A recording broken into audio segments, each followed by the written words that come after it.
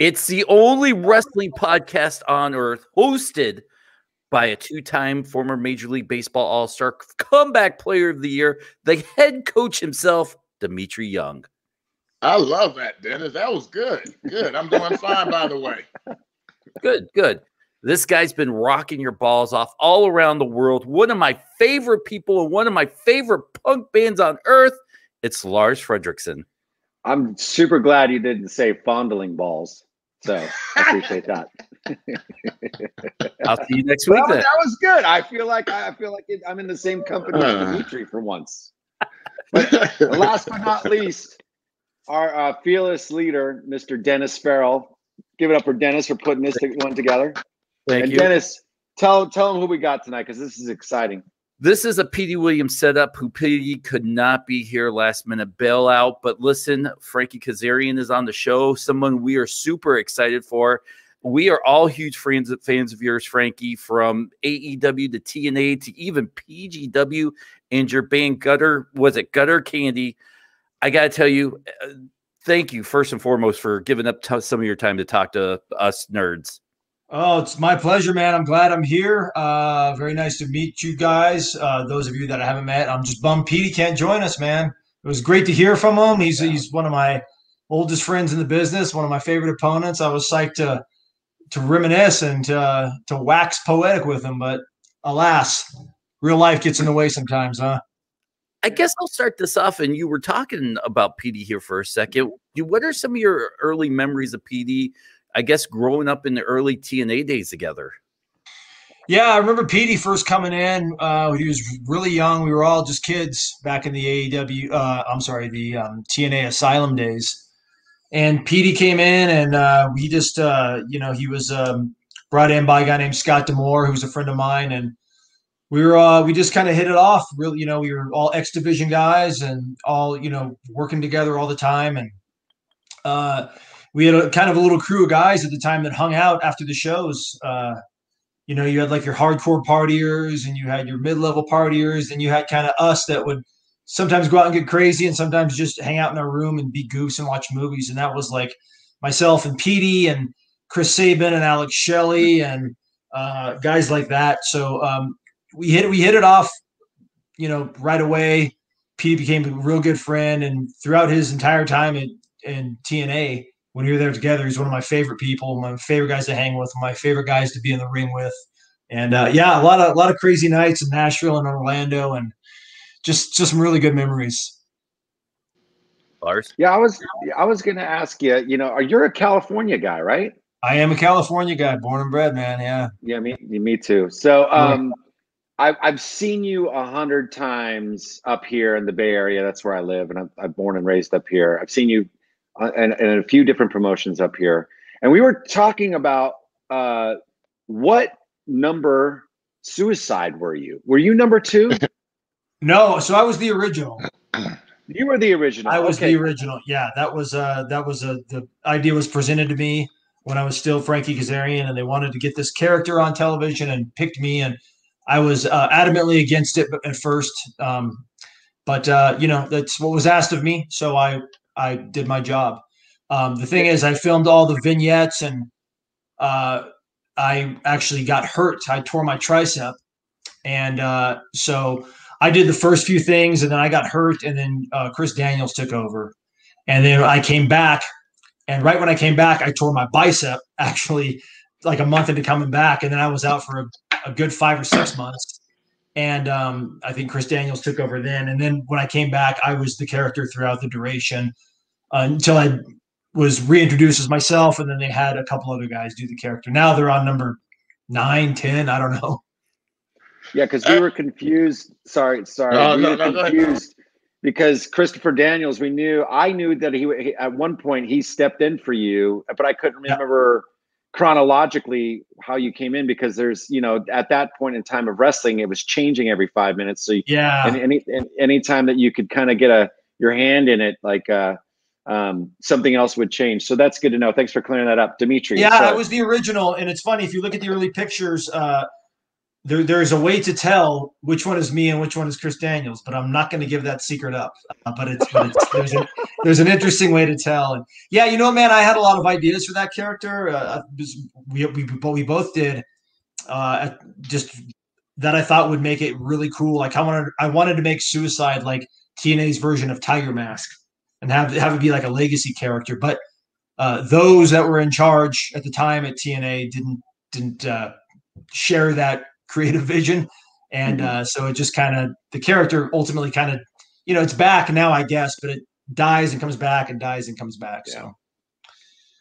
Well, I'm a big fan of your tag team stuff that you've done over the years, especially with one Christopher Daniels, and that goes way, way back to the days in TNA. Yeah. One, how did that start up where you two started tagging and it got to where it is today? Y'all are underrated, one of the best tag teams of all time. If you really look at what y'all have done around the professional wrestling world. So I'm just curious about that because I like Christopher Daniels just as much as what you bring to the table. And then also Scorpio Sky. Yeah. Well, thank you for that. I mean, Chris Daniels I've known for, you know, I've been a professional wrestler for almost 23 years and I've known him for all but 6 months of that. So he's been a friend and a traveling companion for many years. He's the best man at my wedding. He's a brother at this point. And we had reached a point, excuse me, at TNA where we were with a group called Fortune with myself and Chris Daniels and Bobby Roode and Ric Flair was with us. And that group and AJ and that group had kind of dissolved. And the remnants of that, Chris Daniels and I kind of found ourselves on an island without anything to do. And at the time, the tag team scene had kind of really depleted at TNA. And we thought, well, this is a good opportunity for maybe us to become a tag team. And it was perfect timing. We had great chemistry as opponents. We found out we had great chemistry as partners as well. And so we were off and running. And luckily enough, we got a lot of opportunity and time to showcase what we could do, not only in the ring, but with promos and with vignettes and with our speaking and everything. So that just took off. And that was a decade ago. And, we're obviously teaming again in AEW, but we've been a team ever since. And so it just, Chris Daniels and Frankie Kazarian are always going to be associated in pro wrestling. And I'm totally cool with that because he's been by my side since day one. Whether it keeps going or it ends, SCU has been one of the most entertaining things I've seen out of your career. And I would say the current way it's going now in storyline, I love how it's up in the air. Is it going to keep going? Is it not? And when you step back out of character and you look at SCU, you look at your career, you look at Christopher Daniels, facing him in the ring, does that kind of, even at this point in your career, excite you? Or would it kind of be something that you guys have done a few times? If it splits up, you would rather go your own way?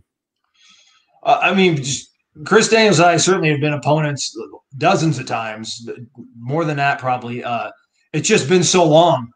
It's been so long since we were, opposition, because we've just been a tag team or a faction for so many years. Honestly, it would be strange to stand across from him in the ring. Of course, he's one of the best wrestlers I've ever been in the ring with. So anytime I get an opportunity to wrestle somebody that talented, I'll take it. But honest to God, at this point, it would be almost surreal to wrestle against him instead of with him. But, if that's something down the pipeline that I have to do, then so be it. But I just, I at this point, I see Chris Daniels as an ally and not an opponent. But I think if anybody could bring out the best of Chris Daniels, it's me. I think I know him as good, if not better, than any other person in the business. And let's put it this way: anybody that's gets the opportunity to wrestle Christopher Daniels comes out a better professional wrestler because of it. Yeah, one of the things that I'm so glad Dimitri brought up the tag team aspect of your career, because obviously you're heavily decorated as a singles and as a tag team. And I remember one of the first times, I think it was when I saw you and Daniels tag, was against the Ballard brothers. And I can't remember if it was, you remember that they were kind of like the hockey guys? Yeah. Oh yeah. The Ballard brothers to this day are friends of mine. Yes. Okay, so, but I remember that match because, I'd seen the Ballard Brothers 100 times, but that match in particular, you guys elevated them and made them seem like, on that level. And I want to talk about a little bit about that. It's like when you and Daniels would go into, a ring with another team that maybe weren't as good as you guys. What was like the psychology going in? Were you trying to make them as well as you guys? I know some people are selfish, but you guys never seemed that way. So I wondered if that was like kind of purposeful. Well, at that point, that match you're talking about, Chris Daniels and I were a well-oiled machine. And, the idea is to go in there and to, not only get yourself over, get your opponents over, get the match over. And that was always our mindset going in. And oftentimes when we, especially doing independents across the country, when we would come to a new town, we would be in there with a team that was less experienced than us and, wasn't maybe as well known in the mainstream wrestling world. So, so of course we're going to be the guys that are leading the match and the guys and that's honestly, that's our job, Lars, is to elevate. Every time I go out there and wrestle the younger guy, I want him to come out a better wrestler because of that, because I had guys that I went out there and wrestled and they did that for me. So that's the idea, is that they come out looking better than when they went in, because for a lot of these teams, you come into a town, you have an established tag team you're wrestling. You come in as the name tag team, you wrestle them, you're gone. That tag team's still there. So hopefully by, giving them the rub is a word we use in the business. They're better. Their game is elevated. They can continue just getting that chemistry, and they'll in turn do that for another team. So recently, in the last few years, we've been in that position a lot, where we've been in there with younger teams and experienced teams. In some instances, teams comprised of two guys that grew up watching us, which is strange still. So so always the idea is, let's elevate them, let's make them better for being in the ring with us, and let's give the crowd a show. Let's because these are all things that were done to us. These are all things that we all had guys that took us under their wings and brought us in, had matches with, and we. It's on the job training. Professional wrestling is so much on the job training. You can learn so much in a school and at the gym, but until you're in that ring, that's when you really learn. Now, you mentioned elevating talent, and I asked about Scorpio Sky, but it was a long question. But between you and Christopher Daniels, with y'all's age and your maturity and experience, he seems like he's going to be a main event guy in years to come. What are the things that behind the scenes that you're telling him as far as a push is concerned? Sky's got all the tools, man. Like I saw something special in Sky back in 2005 in PWG, and I actually specifically asked to do something with him, and they were cool enough to give me a lot of creative freedom. So Scorpio Sky and myself had a year-long feud back in the Indies and became very good friends. And, and so when we had the opportunity to add a third guy to our team in 2017, Sky was the first guy we could think of, because he was one of those guys that had he looked like $1 million. He could work, he could talk, he had all the tools, but, just never caught that break. I mean, you guys are athletes and musicians, that timing is everything. And, just sometimes certain guys just don't get that break. And he was one of those guys. So when he came in, like I said, he had all the tools down, the fundamentals. If anything, we've stressed to Sky is just, I think he's learned a lot of how to do business behind the scenes from Chris and I, and the type of attitude to display, and when to show your cards, when to not. I think I can safely say we've helped him out with a lot of the business end of pro wrestling, because the guy, inside the ring, there's nothing I'm going to teach him. The he's great, but I think he's learned a lot on how to conduct himself as a pro wrestler, and he's just growing by leaps and bounds, because I'll keep going back to this. You have to be in there and be around guys that have been where you want to go and done what you want to do. That goes for all walks of life. So we're all still learning. Sky is just people are just seeing the tip of the iceberg of what they can expect from him, because the guy's he's great. I have a nerdy question here to ask you. And I have a nerdy answer for you.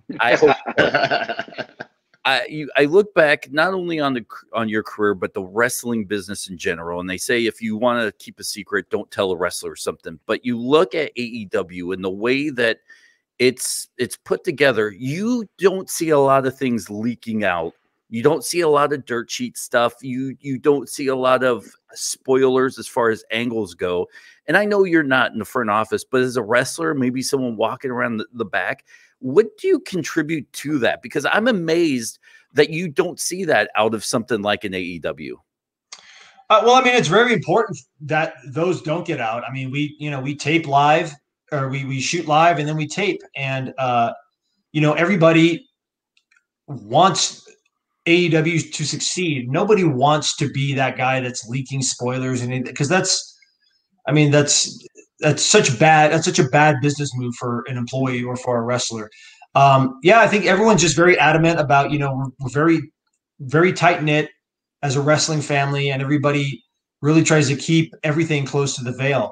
And I just think we've been, I guess you can call it fortunate. We don't have, all it takes is one bad egg, to leak it. But the thing is, spoilers and leaks and all that nothing positive ever comes out of a spoiler or a leak, and it's like, so like we're really cognizant on, we're all working together. Sometimes on tape shows, we do stuff that is like, has a little bit of the wow factor and has a surprise element to it. And like, we don't want that getting out, because all that's going to do is damage what we're trying to produce and damage our product. So I just think we've been very fortunate, and I think we got a good team of people in front of the camera and behind the camera that are really steadfast on not letting those, secrets get out, or, letting people know how the donuts are made, because the business is so exposed at this point, way too much for my taste. So it's cool, that AEW still does produce surprises, because surprises in pro wrestling go hand in hand, and you just don't see them that often. And when you do, it's usually, I read this in a newsletter a month ago, and it's like, ugh, that for me just takes it out of it. Like I still just like to be a fan. Yeah, I mean, we're at, I've said this before on many podcasts in the past, but how we're at this pretty much another golden era for professional wrestling. And what's happening with all the cross promotional stuff here, it's two major promotions are now 3 are working together, New Japan, Impact, AEW. Were you surprised by that happening? And second part of that question, I guess, would be, what are your legitimate, true feelings about where we're at with wrestling? I'm not surprised with it, because I knew kind of what AEW wanted to do when we first formed as a company. I knew that we were going to be open to working with other promotions, and we weren't going to just say it, we were going to do it. So that didn't surprise me too much. The fact that we are working with so many promotions so closely is good. It's a bit astonishing, but it's really good. And I like it. I like promotions working together. But I also like competition. I think competition breeds a better product. I'm all for, obviously, working with New Japan. When I was with Ring of Honor, we had a very good relationship with those guys. And, we have a relationship now with TNA, and being a guy that was a TNA original and that was there for, 13, 14 years. It's cool to see that those fences are down, and, that the potential matchups that can happen. So it's really good to see. But like I said, I still like, part of me likes the idea of promotions competing against each other. I'm a guy that this was before my time, but I like the idea of the territory days, and, this territory doing good in this territory. I think that's really cool too. But so I think right now, as we sit here in 2021, we're at a very cool, happy medium of both those, of, companies working together, but still having that competitive edge. The one thing that I always thought about and wanted to ask certain wrestlers that had a stint in WWE was, one, how's the experience, and how did that help you when you came back to TNA and eventually ROH, New Japan, and AEW? So for me, I mean, when I got to WWE, my short stint there, I really never took wrestling seriously as a business. And what I mean by that was wrestling was my passion. It was what I always wanted to do, what I loved. And I worked my ass off. I moved across the country to train to do it. I did every show. If you set up a ring, I would be there. And I worked so hard at it. And all of a sudden I started getting paid to do it. And all of a sudden I got a contract. And all of a sudden I was getting weekly paychecks. And it was just like, cool, this is all part of it. When I got to WWE, I realized quickly, oh, this is a business. And at that time in my life, I don't think I was mentally mature enough to handle the professional wrestling business on that level, because WWE is they've been around forever. They have it nailed. WWE is never going anywhere, but I wasn't ready to be the businessman that I needed to be. So what my short run taught me is that, yes, this is my passion. This is my heart and my soul.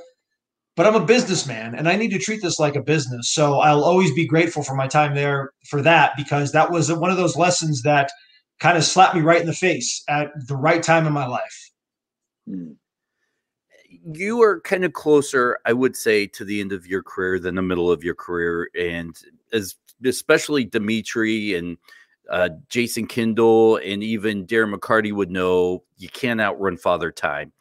Do you have a exit strategy as far as your personal career goes? What do you want to do? Do you want to stay in wrestling? Are you someone that, like, once your career is over, are you just going to disappear and you just go off with gutter candy and do whatever, and we never see you again at a convention or anything? Well, if I just went off with gutter candy, I wouldn't be able to afford to pay my bills or anything. So that's not happening. That's no, you know what, man? When I was younger and a little more hubristic and had a little more attitude to me, I was like, I'm not going to be doing this after I'm 40. Well, I'm 43 right now, and I feel like I'm in the best shape of my life. I'm moving great. I'm having, I think, the best matches of my career. So I'm not going to put an end date on my in-ring stuff. I want to do that until I can't do it at the level that I want to do it at. But there's no end in sight for that for me. Like I love, all the BS and the politics and the crappy part about any job, professional wrestling included. That all goes away the 15, 20 minutes I'm in the ring. And that's what I live for. So I'm going to do that until the wheels fall off. And realistically, after those days are done, I kind of always wanted to be a guy that just, faded off into the sunset and, you never really heard from me again. But, I probably might end up doing something behind the scenes just because of the fact that I have experience and I have knowledge, and I think I have a lot to offer to the younger generation if I choose to do that. But I don't even really think about that anymore. Like, obviously I know I've been doing this 23 years.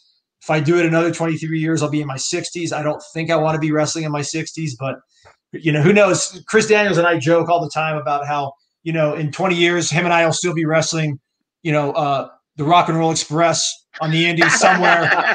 There's going to be a ring set up in Tupelo, Mississippi, and Chris Daniels and I will be wrestling the Rock and Roll Express somewhere, or doing, the conventions. But I don't know, man. I've had a blessed career. I'm still having so much fun doing it. And like I said, I'm going to go until I think I'll know exactly when I'm not at the level that I want to be at. And then I'll know it's time to fade off and become a civilian.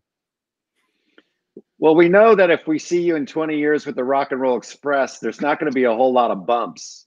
I'll tell you that much. Yeah. Probably not. Probably not. If so, I'll be taking them. Me and Ricky probably. Well, it's so funny because just talking about, I saw you right before the shutdown at an APW show, if I remember correctly, SCU, and you got a lot of gas still left in the tank, man. It doesn't.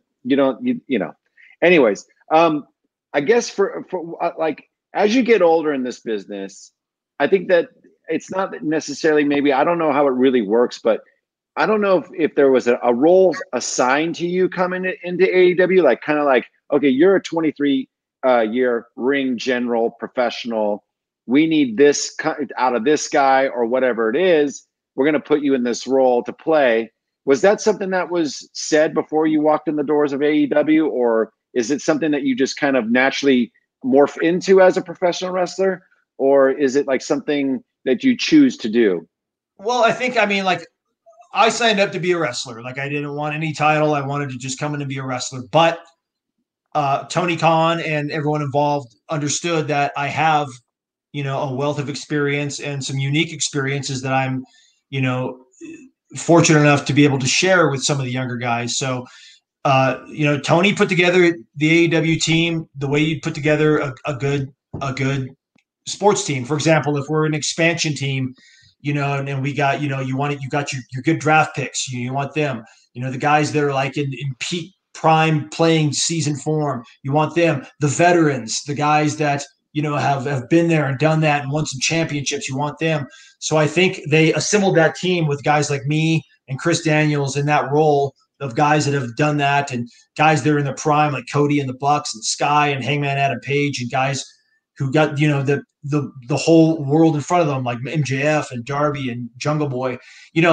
Everyone plays their role, and that's the same way you would build a roster on any sports team. You do that with wrestling. So the long-winded answer to your question is, yeah, that's just kind of a role that I'm never one of these guys that goes around and gives unsolicited advice, but I'm always willing to lend an ear and give you suggestions of what I think. Well, you talked about your age and being in the best shape of your life. Now, we've seen the evolution of wrestlers. Guys that are 42 or up in age, they usually had a big wrestling belly and stuff like that. But now, guys like yourself and AJ Styles, y'all are in tremendous shape and doing moves that a 25-year-old would do. So with saying all that, what is your diet? Because we do have younger wrestlers that secretly like, hey, we watch this show. So what is your diet for you to be able to maintain everything? Man, I've always when I got serious about training, I'm learning about eating clean. I always was very, very cognizant about that, because like you guys know, you can't out-train a bad diet.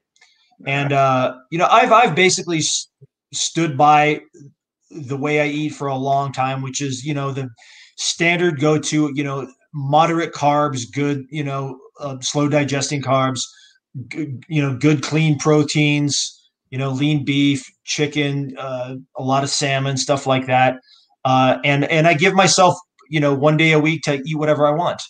And that's, I think, also, because if you don't do that, you're going to drive yourself crazy. But with dieting and like everything else, it's what's the word I'm looking for? It's the repetition. It's consistency. That's the word I'm looking for. It's consistency. You got to stick with it.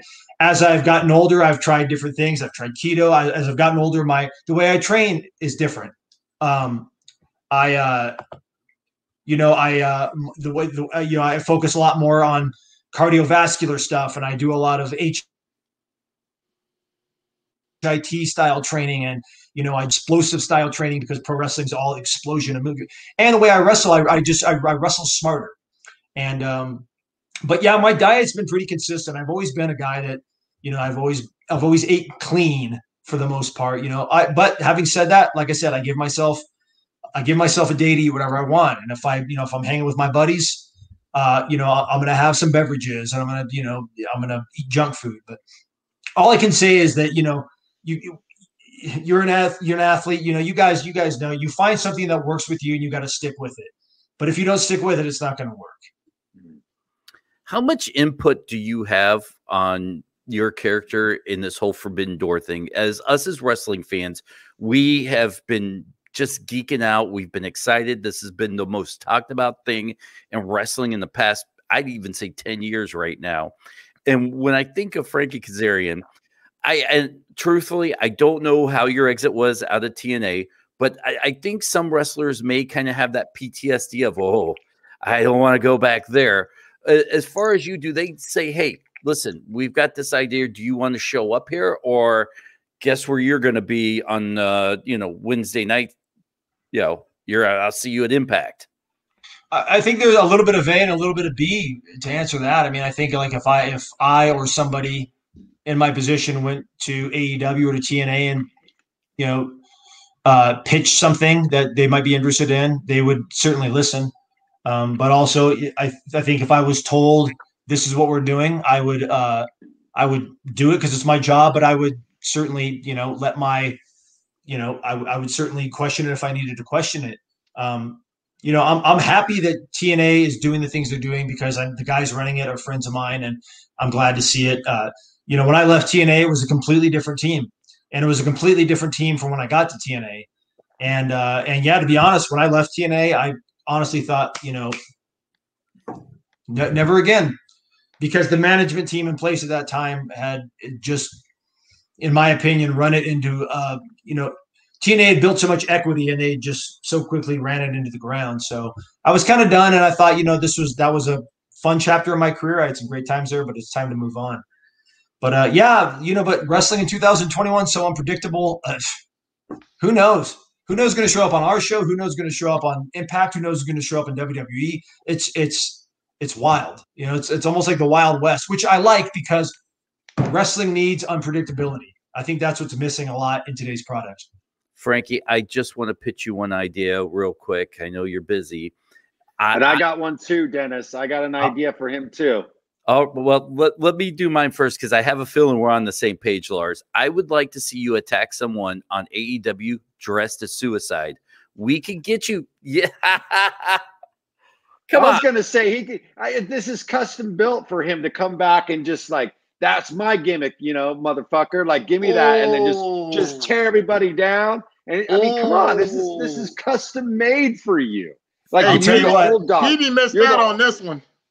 You're the old dog coming in and just like, you know, no, I'm not going to run down that hill. I'm going to walk down that hill and fuck them all. I don't know. I don't know if there's a force on earth that could get me back into that suit.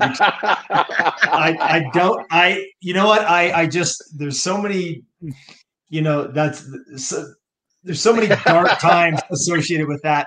I don't know that would be a case. I don't know that would happen. I don't know. It would. They would have to put a lot of extra cheese on my Whopper if that would. You know what I'm saying? Hey, you sure it's not behind that door behind you? No. Yeah, no. That damn thing sat in my closet for too long and scared me and scared my wife every time we walked past it. Because, yeah, I don't. Yeah, I don't. Not a comfortable outfit. Not. Yeah. Would you know you could have modified it? Yeah, they did. They did. After I left, they modified it.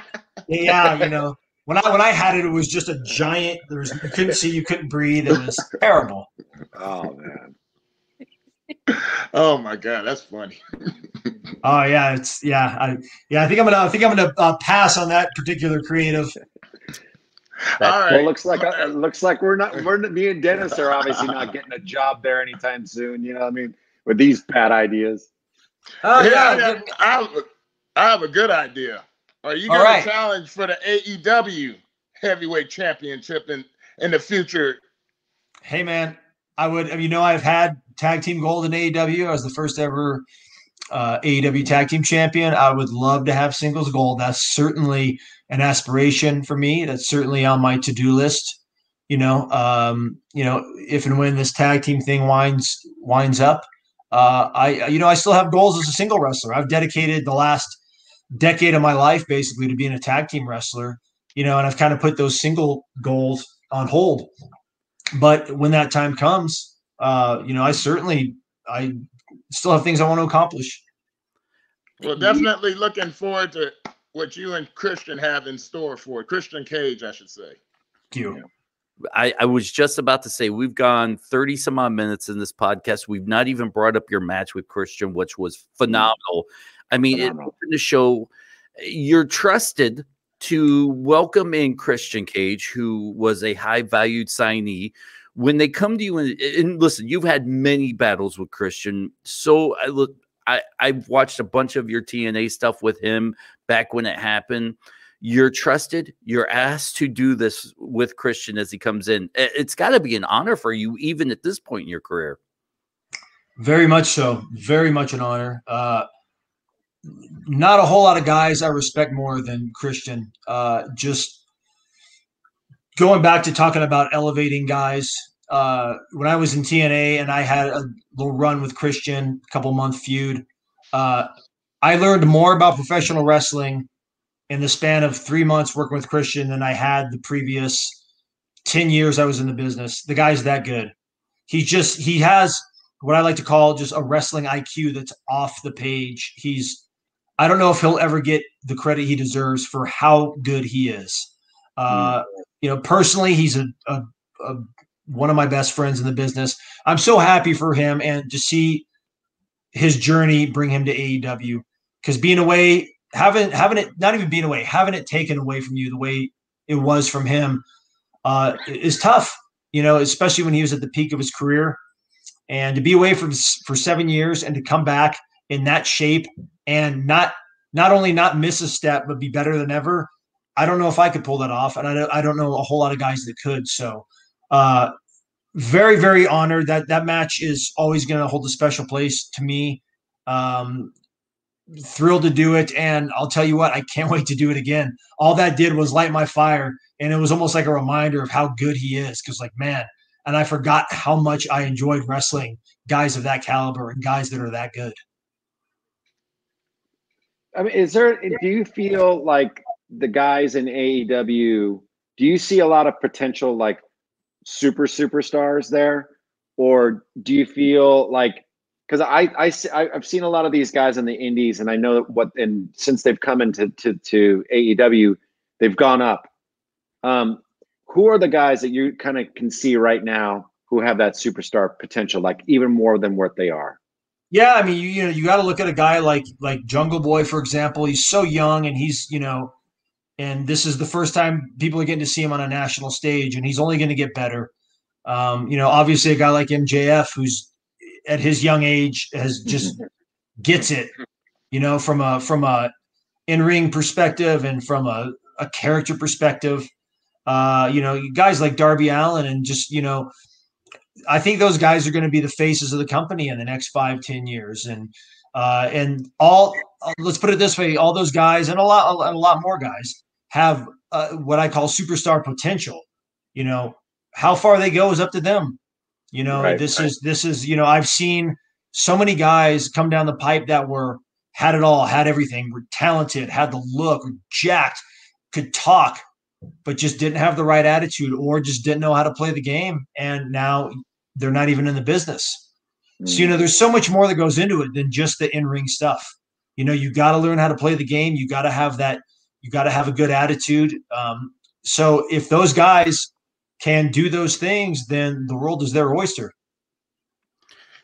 If we can rewind a little bit back to your time in Fortune, when you was around the guys like Ric Flair, who has a wealth of knowledge, what was the stories that he had for you guys, and then how did that elevate your game? And then second, did you expect AJ Styles to be the star that he is now? Well, I mean, when it comes to Rick, at that point, most of the stories were, about stuff that happened outside of the ring. And, you know what, man, in wrestling, you learn more in cars and in bars than you do in the ring, man. So, but, having said that, honestly, you could be sitting around with a guy like Rick having a couple beverages and he could be telling you these stories, but, you might not know it at the time. You're learning because you're learning what to do and what not to do. But Rick was just a good example of a guy that would, super knowledgeable, that would just tell us little things like slow down here, turn up the intensity here. And again, because who better to learn from than a guy like, the best wrestler to ever lace boots.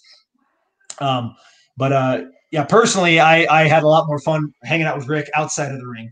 As far as AJ Styles goes, absolutely, yes. AJ Styles, in my opinion, is the best wrestler in the world, and I've thought that for the last 15 years. Again,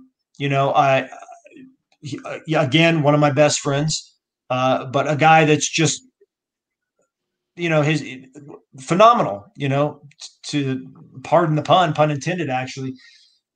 I'm so glad that he finally got the opportunity to step up to that stage, and for the world to know what myself and fans and guys like you have known all along, that he's just unbelievable. So I couldn't be happier for him. Couldn't happen to a nicer guy. When I talk about things like attitude and things like conducting yourself like a professional, AJ Styles, clicks all those boxes. When I look at AEW and what they're doing now, I kind of go back, and not in a bad way, I kind of compare them to the New York Yankees and George Steinbrenner, where despite what you feel about the New York Yankees or George Steinbrenner, here's an owner that cared about his team, that would constantly pay the luxury tax to field the best players in their positions. Then you look at the rest of the teams, and I'm talking about up north, and then you have a guy that would cut 20 players to make $500 million. You work in a company now that really is investing in its people. Tony Khan, and one of the things I guess I'm excited about is, here's the guy that's going out buying music for his guys to come out to. Orange Cassidy. Well, there was another guy that he bought, Jungle Boy. Yeah. I mean, as a wrestler, how did that's got to make you feel like, you know what, I want to be in this company forever. And then as a musician, does it make you go, maybe Gutter Candy will have the Frankie Kazarian theme song coming out next? Yeah, I mean, Tony is I can't sing his praises enough. He's a great. First of all, he's very passionate. He's a huge fan.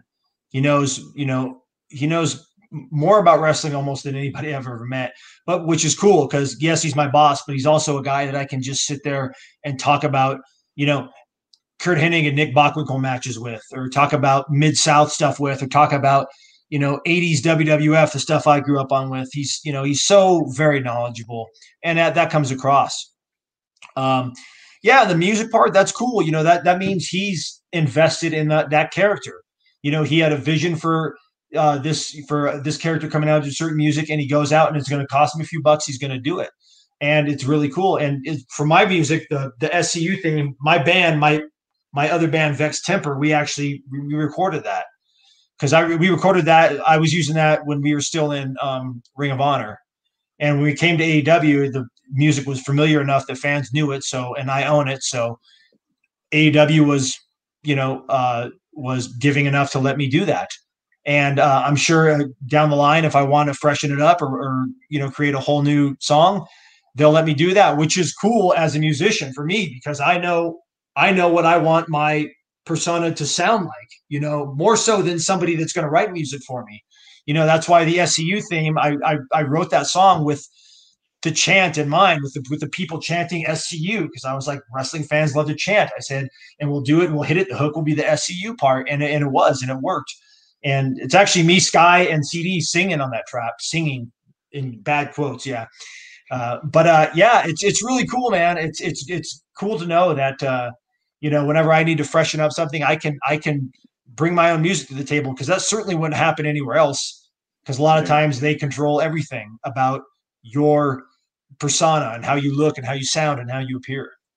We talk a lot on the podcast, and Lars is, we trying to push Lars into getting into more wrestling themed music. As a guy who's been there as a musician, what advice maybe could you give Lars? Because I kind of want to sit back and listen to you two talk a little bit about music. That was one of my visions of how the show would go, and maybe get into a little bit of the philosophy behind wrestling theme songs. There's no advice I can give Lars about music. I mean, let's first and foremost, but like with wrestling themes, like it's it's so a song for a wrestler is so important and so relatable. Exactly. Because I grew up in the 80s, and I grew up watching WWF television, and my first favorite wrestler was Tito Santana, and I loved Bret Hart, and I loved the workhorses and those guys. But I love the Ultimate Warrior. And I love Demolition. Why did I love the Ultimate Warrior? Because he looked like a comic book hero, which I was into comic books. And he came out to heavy metal. And I was into Guns N' Roses and Judas Priest and Metallica when I was a kid. So here's this guy that looks like a comic book hero coming out to music I listen to. And why not? Same with Same with Demolition. You know, they come out to a heavy Rick Derringer guitar music, and I'm like, that's cool. So it's just like it's so important to a character. Like, you know, it's especially when you're in a packed arena and you hear the first note and the people know exactly who's coming out. It's so familiar. Like when people hear the Undertaker's gong, when people hear the first chord of Bret Hart's music, anything, it's just so that's instantly that's who that is, you know. So it's really important. I can't stress how important music is in pro wrestling. Well, it was a good segue, Dennis, because actually my question to you was actually on this topic, because, you know, you're obviously a very creative person. You're a creative person with the wrestling. You're a creative person with your music. I mean, I know where I get my inspiration. It always seems to come when I'm driving or like 3 o'clock in the morning, like when I can't sleep or something. Yeah. So the creativity as a wrestler and the creativity as a musician for you, how and when does that come? Is it the same kind of thing, and if not, how does it differ? Almost the same way, you know, like same thing. I'll be like on a flight and I'll be just, you know, listening to a podcast or something, and something will pop into my head. Wow, you know what? If I hook a guy's arm like this and then drop down and do this, that might be a cool move. It'll just pop in there. And yeah, same with music, you know, like I think for me, like I get inspired by playing with musicians that are better than I am. You know, I like to challenge myself with stuff like that. The band I'm in now, the Gutter Candy, the lead singer is an incredible musician, and I'm inspired every time I'm around him, just because he pushes me and he kind of forces more creativity out of me, which is cool. But yeah, Lars, same thing. It can come. You know, I still watch a lot of wrestling, but, you know, full disclosure, I watch pretty much exclusively only stuff from like 75 to like maybe 2005, just because that's kind of my, you know, that's the stuff I prefer. Not to say anything disparaging about today's product, but that's the stuff I enjoy. So going back and watching stuff like that and watching what guys did back then and thinking, ooh, I could put a, you know, a little spin on that move and make it very modern. The same way I'll listen to a song, I'll go, that's a cool riff. Wonder if maybe kind of did that same type of groove, but sped it up a little bit. That would be cool. And maybe do a good hook, you know, same type of things. It hits me, you know, because I'm always listening to music and I'm always thinking about wrestling. So it's always kind of hitting me from, you know, that's it. Yeah. I can relate. Yeah, man. Yeah. It's just, you know, it's just gonna, that's, you know, thank God for the iPhones now. Cause you can, you know, I don't know how many riffs I've hummed into this or how many things I've written down of like, oh, this would be cool. You know, even like promo ideas. Like I'll be reading something. I'm like, dude, what a line. And so I'll write it down. Like I got to hit it. And every time I need to do something creatively, we need this. I'll go back to them. I'm like, that line. So it just, you know, it's all, I'm always on. The red light's always on. All right there, Frankie. You talked about music. Yeah. That's cool. I was an athlete, and growing up, did you play baseball? Because you grew up in California, so you know we had sports year round, all kind of sports. Were you a baseball player, and what got you into wrestling that made you who you are today?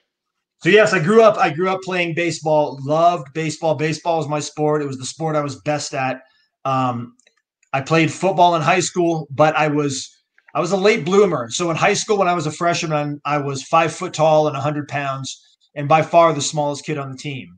Still Petey Williams, by the way. Yeah. Wow. So yeah, and I was, you know, and I grew up and I got a little bit taller, but I was never big. But I played football all 4 years. So what that did, that built a lot of character in me, because I got my ass handed to me every day of the week playing football. But I loved it, and I stuck it out. Wrestling, you know, the reason I became a professional wrestler is because of the movie Rocky III. And here's why. I was such a huge fan of Sly and of Arnold and of 80s action movies, but especially the Rocky franchise. And me and my cousin would watch Rocky III ad nauseum. And it was my favorite movie. So one day my mom took me to the video store, me and my cousin, and we went in and we saw what we thought was Thunder Lips and Clubber Lang on the cover of this thing. Ended up being WrestleMania 1, Mr. T and Hulk Hogan, obviously. But I didn't know what it was. And I'm thinking like, is this like a backstory on Thunder Lips and Clubber Lang? And I asked my mom to rent it for me. And she's like, okay, me and my cousin. And so we rent it, we bring it home, we put it in. And first thing I see is, Tito Santana versus the Executioner. And what is pro wrestling? And I was hooked. And my dad came in. My dad watched wrestling when he was a kid, and so he started watching with me, and I was just glued, like instantly. Like, well, I guess I'm a professional wrestling fan now because I could not get enough of it. But the reason I got into it is because of the movie Rocky III. So I'll always credit Sylvester Stallone for my career, man. Because I mean, who knows? I'm sure I would have discovered it because wrestling became so big at that time. But yeah, that was the gateway drug for me, man. And then the minute I discovered pro wrestling, like everything else was put on the back burner. And I was one of those obsessed kids that had every toy, every game, every magazine, just every shirt. I was ridiculed at school when wrestling wasn't cool because I still liked it. And I was put a chokehold on them. Oh man, no! Again, going back, I was too small, man. I was too small, but I could run fast. So, but yeah, man. And it was just one of those. Honest to God, it's like I can remember, the minute I saw professional wrestling, where I was sitting at my parents' house, the light came on, and it's never gone off. We have time for a question apiece before we wrap this up, and I'm going to piggyback off what you were just talking about. And where is your fandom at now? I'm good friends with like Eli Drake, and he doesn't watch a single thing of wrestling. Couldn't tell you what's going on in the industry. Then you have guys like Petey Williams, who's doing a podcast. As you've gotten older into the business, where is the adult Frankie Kazarian's love and for the professional wrestling now? I'll always love professional wrestling. That's a given. Do I like some eras better than others? Yes. But I will never, ever, ever say a disparaging word about professional wrestling. It's what's put every meal in my son's stomach. It's bought me my house. It's given me a life that I could only dream of. I can't say that I follow everything that's going on today. Firstly, because there's so much of it. There's so much pro wrestling. It's hard to follow. But I like going back to what I said earlier. I still really, really, really enjoy watching stuff that I grew up on because I put myself right back into that place I was when I saw it. So, I'll always watch that stuff. I'll forever. I watch a lot of our stuff we do. I'll watch it. I'll have guys ask me to watch their segment or their match, and I certainly will. But I don't go out of my way the way I would when I was younger. The Monday Night Wars I couldn't miss. I would watch one and record the other. I'm certainly not doing that now. I'm a little bit busier. But professional wrestling, I will always love. Lars, Yes. No, you always get the last question. You get the last. You get a question after me. Yeah, no. You get the last question. So let me go now. Okay. You mentioned, you mentioned your son. I have 2 sons and a daughter myself, and my son wants to follow in my footsteps as a baseball player. You know what I'm getting at. Yeah. Are you going to push him in that direction, or are you going to let him make his own decisions as a dad? You just want your kid to be happy but motivated to do something. I will tell you this. As of right now, my son, his name is Rebel. He's 8 years old. And he could not give a shit that I'm a professional wrestler. He especially, I remember a couple years ago, I think after TNA, it was probably Ring of Honor, but I was on television and my wife was like, look, there's Daddy. And he literally looked at the screen and went, oh, and went back to what he was doing. So it was like he could care less. He's gotten, as he's gotten older and, he's got to go to a couple shows. He likes getting in the ring. And he likes bouncing around. And just recently, he'll watch a little bit and when he's there, he loves it. And he thinks it's cool that I do it, but he doesn't think it's special. He thinks it's just like, oh yeah, my dad wrestles on TV. That's, at this point in his life, he's hell bent on being an archaeologist. And I'm like, hell man, do it. Yeah, of course, like any father, I want what's best for him and I want him to be happy. if he gets that bug down the road, there's nothing I can do about it. But I don't know. He's a real bright kid. So maybe he's a little too smart to become a professional wrestler. At least that's my hope, But I'm all in for whatever he wants to do, man. But at this point, he's not too interested. He thinks it's cool, but that's kind of where it begins and ends. That's cool. Well, first of all, thanks for coming and joining us tonight. It was super awesome to get to know you better like this. I guess my last question is, it's more of a, I guess it would be a personal question in the sense, and I always like to ask the guys who've been, obviously you've been very successful in the business of professional wrestling, and you've been around a long freaking time. And I guess my question to you, because I had a mentor kind of thing, and I know you mentioned Christian, but what was there one particular guy besides your trainer, besides Christian, that and let's say maybe even let's eliminate tag team partners too. Is there one guy that you can kind of go, this guy right here helped me out the most, or set me in a direction, or something that was very profound in your life? I mean, the easy answer is Chris Daniels, but we already talked a lot about him, and he's so much more of a friend than he is a mentor. But early on, certainly he was one of those guys. I mean, that's honestly, there's so many, Lars. I mean, I could, even on the business end of things, a guy like Terry Taylor, there's so many things I learned from him about, the behind the scenes thing, going back to talking about being a businessman, a guy like him that was just there to mentor me. And again, somebody like Christian, he, not to repeat answers I've already given you, but those are the guys that were important to me early on. Nova, Mike Bucci, I was a tag team partner with him. He was Simon Dean in WWE.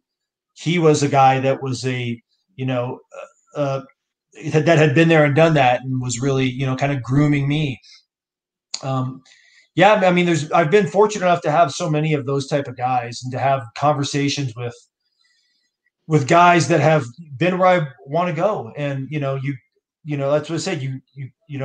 That's how you learn, is by talking to the guys that have done what you want to do. But there's not just that one guy. I mean, honestly, I could say my original trainer, Killer Kowalski, just because he was so, he was so instrumental and so special. And, still to this day, I wrestle for him. I want his legacy to continue on, because, I think a lot of the old timers are starting to get forgotten a little bit. And I don't like that. I want people to know who Killer Kowalski is, because he's a super important name in professional wrestling. We're about to wrap this up. We didn't ask any fan questions, but there was one fan question I just want to touch on super quick. A quick answer would be great, but you guys are now the sole owners of Wednesday Night. Do you feel like this is a major victory in the wrestling world against the evil wrestling empire? Or is it just, they're moving, not a big deal? It was a fan question. I thought it was a great question that we've not really touched on, but you've essentially ran one of the big dogs out of its own yard on Wednesday nights. I mean, I think it's a victory in the fact for the fans, because we don't have to split that audience on Wednesday nights. I think it's, NXT viewership is going to go up and AEW viewership is going to go up, and that's a win-win situation. The more people watching our product, the better. High tide rises all ships, man. I legitimately want everybody to succeed. When the business was at its hottest, people were making the most money was those Monday Night Wars. And if we could even get close to that time again, I'm all for it, man. Super duper politically correct answer. Well played. Hey, that was a good fan question, Dennis. Yeah. Hey, man, that's it though. I don't think anybody's running anybody off, because WWE is going nowhere. I legitimately I have friends up there. I have friends in every company, and I want all of them to make piles of money, and I want them to be able to support their family. I want pro wrestling to grow on every level. Well, where can people find you? What do you have your fingers in? Because for everybody at home, the show is over for us. So we'll say our goodbyes off the air. But Frankie, can you put yourself over for a sec? Yeah, man. I'm in social media, Frankie Kazarian at Twitter. My bands, follow my band, Gutter Candy. Also on Twitter, if you want an American Rebel cigar, which is mine and Cody Rhodes Cigar Company, stogiebird.com, and then plug in American Rebel and you can get everything you need there, man. Other than that, just keep watching AEW on Wednesday nights because we're really hitting our stride and doing some cool stuff. Frankie, thank you so much for spending some time with us. Yes. Appreciate you guys, man. Really do. Thank you, man.